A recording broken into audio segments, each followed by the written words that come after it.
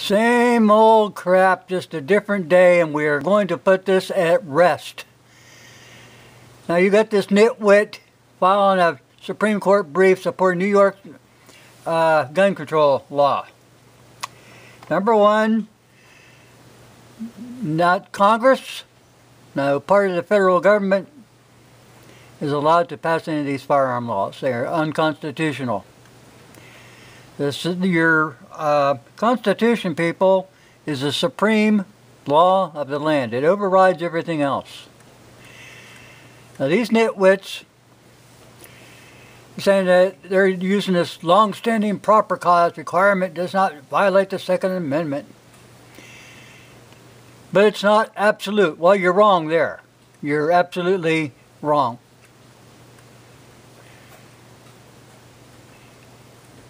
Yep. Now down here, I want to get this on there because this has an awful lot to do with what the hell they're doing.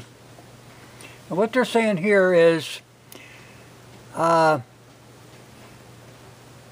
trying to use Commerce Clause and all that other stuff, and says as they extensively regulated commerce in arms, all these regulations pass constitutional muster. No, they don't.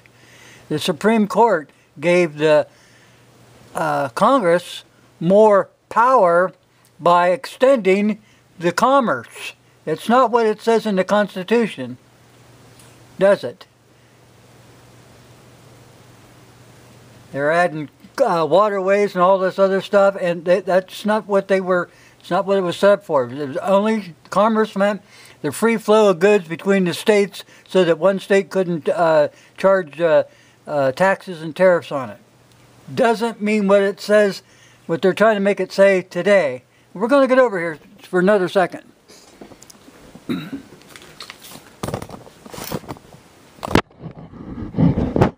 in there, people. I want you to see this. I've showed it to you before. We're going to do it again. This is the preamble to your Bill of Rights. Congress of the United States, 1789. The convention of a number of the states, having at the time of adopting the Constitution, they adopted it, they didn't ratify it yet, expressed a desire in order to prevent misconstruction or abuse of its powers that further dictatory and restrictive clauses should be added. That way you would be ensured of the benefits. So, what's it say here?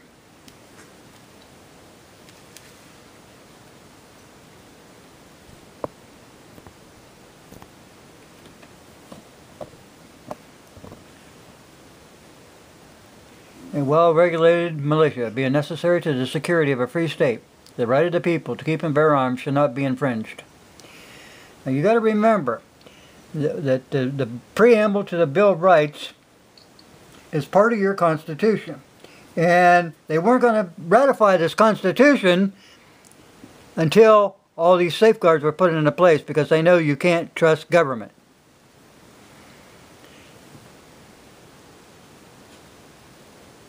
Okay, now, what gets me, people, you're not paying a whole lot of attention.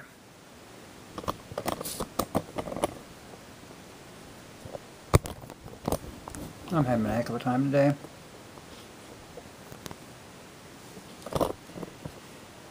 The U.S. Constitution is the supreme law of the land, and for any statute to be valid, it must be in agreement with it. It is impossible for a law which violates the Constitution to be valid. All laws that are repugnant to the Constitution are null and void. Now, back in the day, what has happened is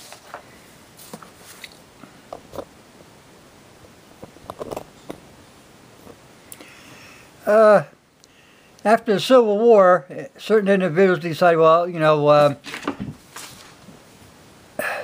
they saw no room in American jurisprudence for Blackstone's God-based views of nature. So they had a deliberate effort by the president then of Harvard to change things, to introduce the evolution of teaching of law. So they hired this guy to be the dean of the law school, and he changed from using Blackstone commentaries that had immutable principles to a law of case approach, studying the writing of judges. So they're not studying the Constitution anymore, people. What they did was to change everything from the focus of God to the judge. The judge who was writing the law. By studying law cases over time, they were able to show an evolution of the law. Then judges began to accrue more power. And at this guy's law class in Vanderbilt University, one of the better law schools in the country, we never read the Constitution. We only read what judges said about it. Thus,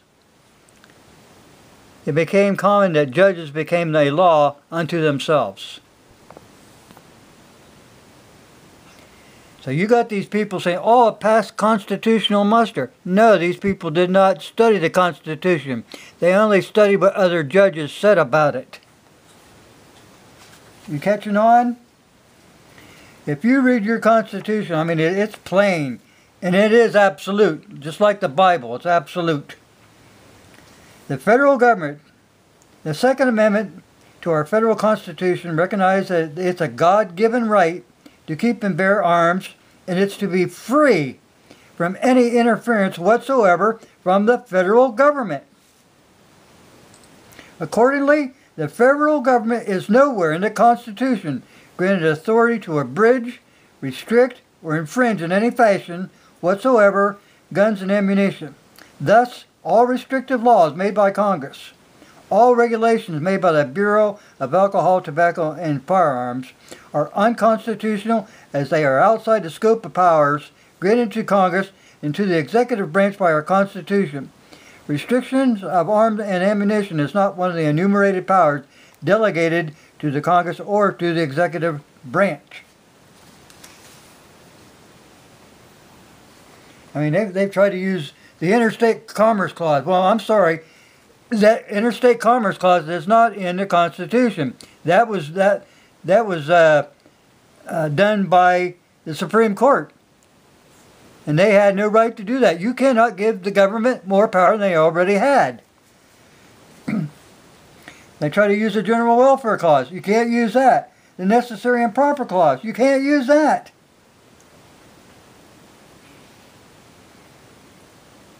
That clause only permits the execution of power already delegated and enumerated in the Constitution. No additional substantial powers were granted to the clause. Show you something here, people. Every part of the Constitution is important. If you let the government ignore parts of it, soon they will ignore all of it, and that's just what's been happening. If you think the flu was scary, you should see what government can do with unarmed citizens. The Constitution is not a document for the government to restrain people. It is an instrument for the people to restrain government. Patrick Henry. So now you've got the gist of it. And we're going to go back here one more time so you understand something. This is part of your Constitution. That's why nothing was ratified before, because of they wanted these extra clauses put in there to make sure that there's no misconstruction or abuse of powers from the government. Now, they put this in 1789, and everybody knows it wasn't ratified to 1791. Look it up, people. It's in your Constitution. You don't know because you don't read it. If you don't read it, you can't understand. If you can't understand, you can't fight back. The government has no authority whatsoever. None. Absolutely none. We'll do this again. The Second Amendment to the Federal Constitution recognizes that this is a God-given right to keep and bear arms, and it's to be free from any interference whatsoever from the federal government. The federal government is nowhere in the Constitution granted authority to abridge, restrict, or infringe in any fashion whatsoever guns and ammunition. Thus, all restrictive laws made by Congress, all regulations made by the Bureau of Alcohol, Tobacco, and Firearms are unconstitutional as outside the scope of powers granted to Congress and to the executive branch by the Constitution. Restriction of arms and ammunition is not one of the enumerated powers delegated to Congress or to the executive branch. Let's go over here just another second. I want to see the Second Amendment there. Well-regulated militia being necessary to the security of a free state. The right of the people to keep and bear arms should not be infringed. Now, looky there. Is there any subparagraph A, B, C, or D that would stipulate what an acceptable infringement would be? Nope. There are none. You tell your Congress and your Senate and everybody else up there in D.C., get off the case. You're doing this to gather more power and control over the people, and you're not allowed. You don't understand. The Constitution is ours. It's not yours. The government is ours. We're the boss. You're not. It don't matter what they try to do or how much money they throw at it, they're wrong.